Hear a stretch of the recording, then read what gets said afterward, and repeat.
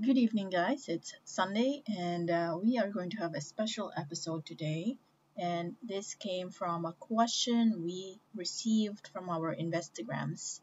And the question goes, how do you know when a stock is overpriced or undervalued? And I'd like to take this opportunity to discuss this further. And the topic today is understanding intrinsic value because that question is closely related to this topic. So, this is a stock market basics and uh, carry on and let's begin. So, there are several stocks in the Philippine Stock Exchange, and I just have a question for you. Which of these stocks do you think is cheaper? Euro, who is currently traded at 2 pesos and 50 cents a share, or 8 pesos and 72 cents a share. Which of these stocks do you think is cheaper?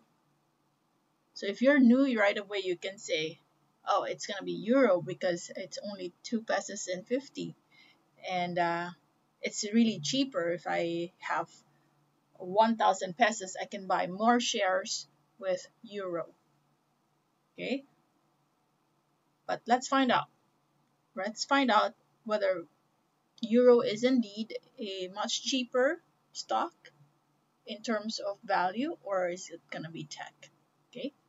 Now, when do we know if a stock is overvalued and undervalued? An overvalued stock, of course, is a stock that is traded, which price is higher than the intrinsic value. Okay, again, when a stock price is traded greater than the intrinsic value, that becomes overvalued. When a stock price is traded lower than the intrinsic value, then that becomes undervalued. Now, I have a video to further explain this. So it boils down to intrinsic value. So this video will talk about that in a very simplified manner. So this came from Investopedia, and let's start.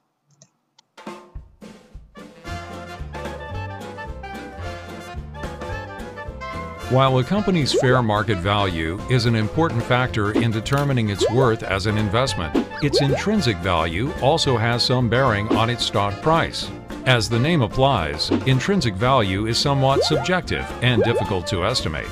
Some investors base intrinsic value on a qualitative factor, such as a company's governance, while others determine its value based on a company's ability to create earnings.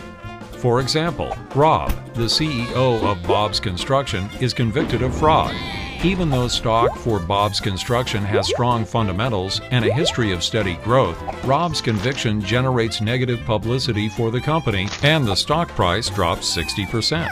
The reason for the drop is that the scandal caused some investors who value corporate governance to lose confidence in the company. Although the scandal hurt both the reputation and stock price of Bob's Construction, a discounted cash flow analysis of the company determines that the intrinsic value of its stock is still $50. This means the current market value of the company's stock is cheaper than its true value and presents an opportunity for investors to buy the stock at a discount.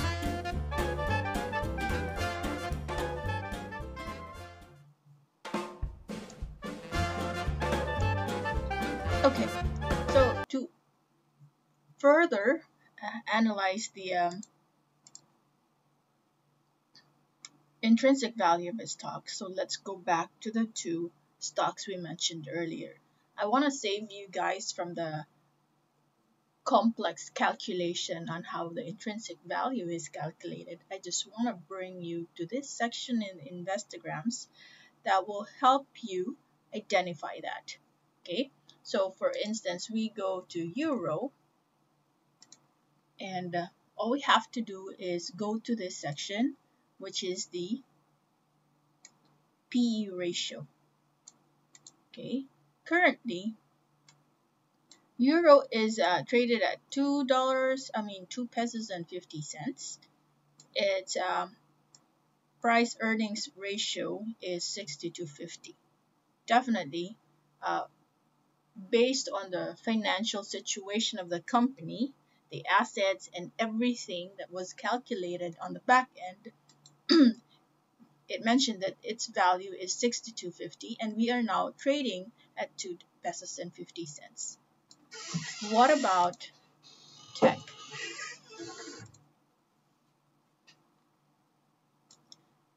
Tech, on the other hand,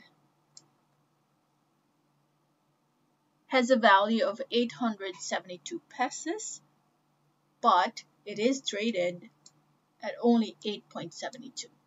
Okay, so one thing to take note of when we talk about intrinsic value, this is based on historical performance.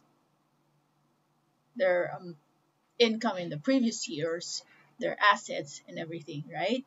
But sometimes you also have to consider a forward-looking price earnings ratio. You will wonder why some of the stocks are traded so high even though their intrinsic value or their price earnings ratio is so small. That is because the market feels that there is a big potential in terms of growth for this particular stock. Let's use JFC as an example.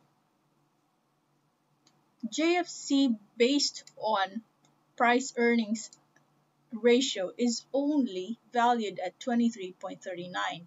Reason for that is previous performance in terms of their financials. They're only valued at that. But even if the stock has declined massively because of what is currently happening worldwide. So we're currently recording this video amidst the pandemic. So almost all the stocks, 80 to 90% of the stocks in the Philippine market are currently down. Even then, we're still way above the price earnings ratio of Jollibee. Let's take a look at BDO.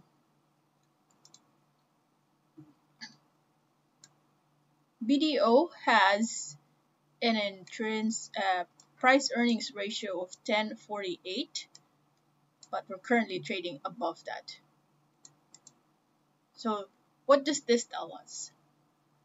It simply means that this aspect of your analysis should not be the main basis. Okay, this is just some facts that you can refer to, so you know the financial condition of the company, but that does not really determine your next moves. You have technical analysis to also take note of. For instance, if we go back to euro, so let us say both stocks have a big potential because their price earnings ratio is really above, or we're currently undervalued. Okay, but if you are to look at the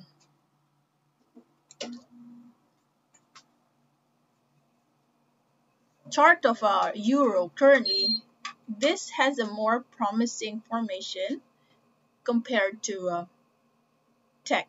Okay, we currently are almost outside of the Bollinger Band.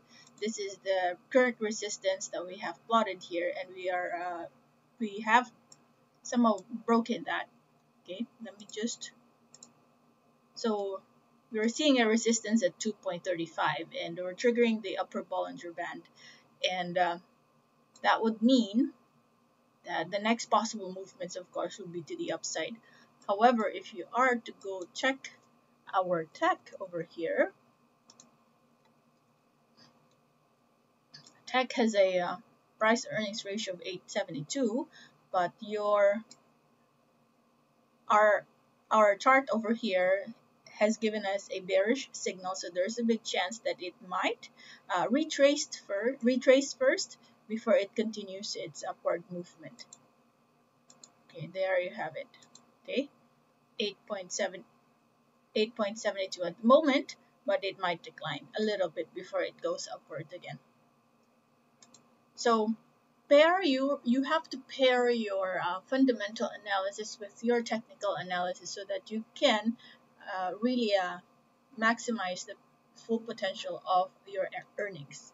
So that in itself is our bite-sized learning for the day. I hope you have learned something new about identifying whether a stock is overpriced or undervalued, and how we can use the different sections here of the Investograms page that talks about of course, the details of the stocks.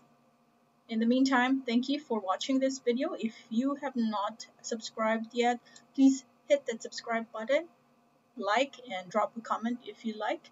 And in the meantime, have a happy Sunday. Bye bye for now.